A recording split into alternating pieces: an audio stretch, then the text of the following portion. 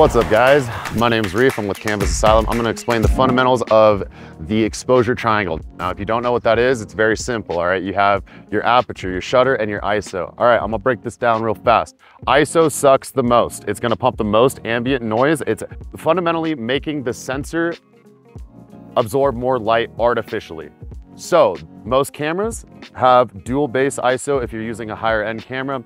For example, the R5 is what I'm using here. It has a dual base ISO, one at 800, one at 2500. That means that has the highest dynamic range within those areas when you're shooting. So on the camera, when you are adjusting for photos versus video, I'm gonna break this down really simply. Photos, you can break a lot more rules in camera where you can't really with video. So with photography and everything else, I'm gonna load this up so you guys can see. And Charlie, if you wanna get in on this really fast. So basically, if you look, you can see how it's overexposed, right?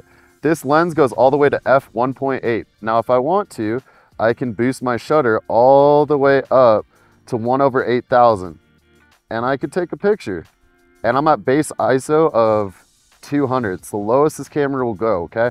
Now, I'm shooting in RAW, so it doesn't really matter in terms of your exposure and everything else. As long as everything is not clipping within the image, you can get by with it. But if I was to take a video with this, and I'll show you guys really fast what that would look like, it's gonna be super crazy choppy and really, really not good, okay? So the fundamental basics when you're looking at video versus photography, with photography, you can break down everything, put your camera into your base ISO. Now, if you're shooting in direct sunlight, I suggest that you get an ND filter. Now, there's an ND filter on the camera that Charlie is using right now. If you're shooting on 120 frames per second, or 120 frames per second, 60 frames per second, 30 frames per second, 24 frames per second, the rule of base for video is that you want to double the shutter.